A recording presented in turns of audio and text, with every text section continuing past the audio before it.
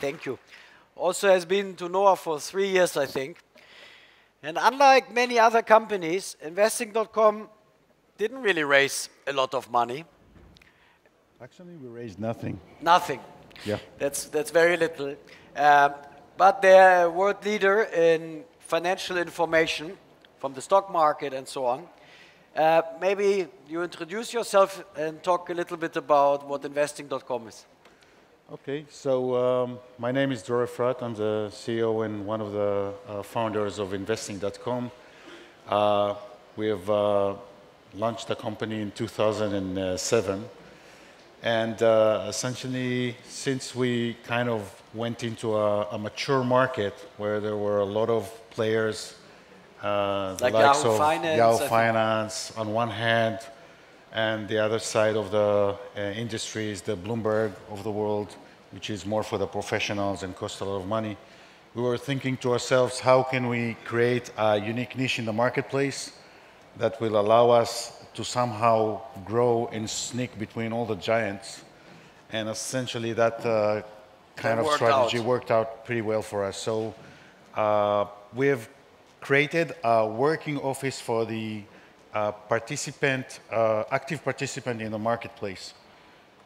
We offer a lot of quotes, charts, predictors, calendars, all kind of tools, and a lot of supporting tools for the end user that allows him to be aware of what's taking place and communicate with him, and a lot of services that helps the end users. And I think you told me once it's like the best free product closest to the Bloomberg in the market. I believe so, and essentially a lot of the services that we offer for free, essentially you would be forced to pay money for different service providers. Right. I like investing.com because it symbolizes a lot what the Israeli startups are known for: great in product and great in monetization. And I think if you compare yourself to the Yahoos, the Microsoft with MSN Money, I think they see this a bit more like a cost center because they haven't really figured out yet how to monetize it well. Maybe we can talk about the monetization. So you're providing stock market or financial information of all kinds of securities to the world. I think it's a very global business. You're in every continent, 20 million users per month. How do you make money? Well, essentially, our trick is that we never bought media. It's all about... Because users don't pay. It's free. It's free. Yeah. And the way we generate traffic towards our sites is by organic traffic, whether it's going to be SEO, referring sites, and so on. Then we need to make sure that our product is such that they really like it and they come back time and again.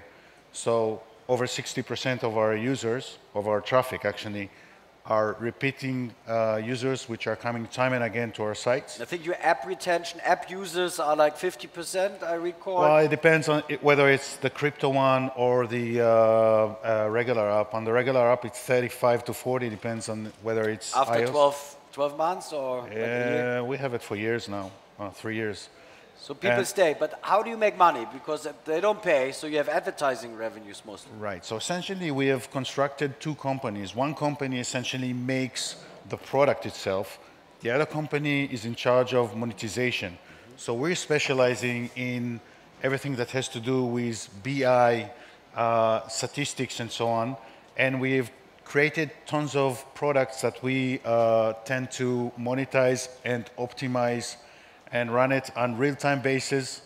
So we sell banners, we sell mail blast, we have buttons, we have directories, and all of that is essentially kind of the reverse of what Google are doing. If on Google you're going to go as a customer and bid for your position, we take the premium media that we sell, and we take the performance media that we sell, and we take the real-time bidding platforms, the likes of Google, and we let them compete between each other. And this is how we are very successful in optimizing our monetization. So whatever gives you the highest monetization for a user in a country at that time, you're going to show them that type of advertising. Yes, and we do that also on the basis of Gale and language and time of the day, as well as interest.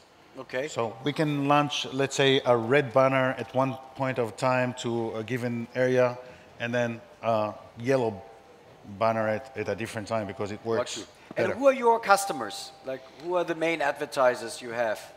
So we deal a lot with brokers on a global basis. So financial brokers. Financial brokers. Nowadays, we start to have more and more banks which are starting to work with us.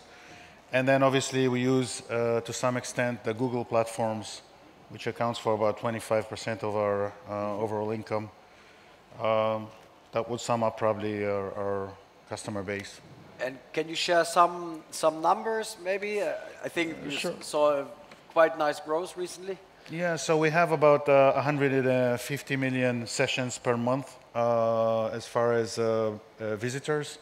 150 million, and that's distributed all over the world, I think. Quite global, yeah. We have 23 languages and 7 local editions. And then as far as employees, we have just over 230 employees if you take into account also the freelancers. And as far as revenues, if volatility will continue, we're probably going to reach somewhere in the neighborhood of $60 million in revenues this year. And highly profitable. Extremely profitable. Israel style. Yeah. So what is the next step for you? I mean, you have the best product in the market. It has globally accepted. You proudly said at the beginning of the talk that advertising hasn't been a driver of growth because people sign up organically.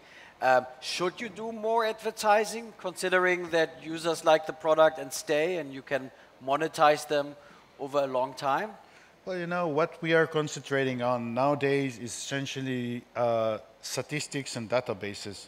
And we've learned that we kind of didn't take it seriously enough or neglected it for quite a while. And from statistics, you learn a lot. For example, we've learned that our members are 5 times more active than regular and members users. Are registered users. Registered users. So now it is our goal to increase the number of members we have on a regular basis. For example, 3 years ago, we used to have 15,000 registered members on a monthly basis. We've reached now to just around 160,000 a month. And it is our goal to take it to 300,000 members within the coming year or so, because they generate 5% of those users generate about 25% of our overall activity. So obviously, this is one example of how putting an emphasis on statistics essentially help you to grow faster on one hand and to monetize your activity much, much better.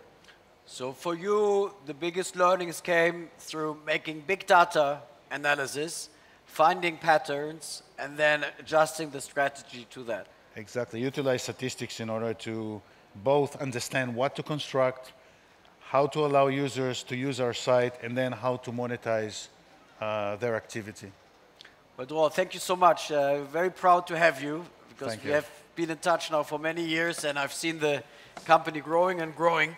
Very, very impressive. Thank you so much. Thanks.